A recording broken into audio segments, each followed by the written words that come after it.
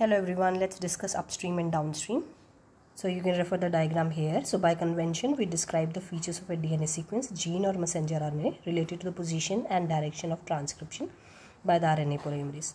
Now the nucleotide pairs or nucleotides, they are actually numbered with respect to the transcription initiation site, as you can see in the diagram, which is designated +1.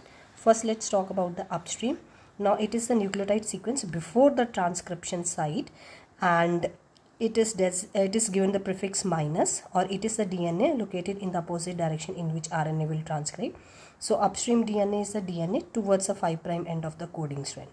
Talking about the downstream, it is the nucleotide sequence following the transcription start site, and there are given plus prefix.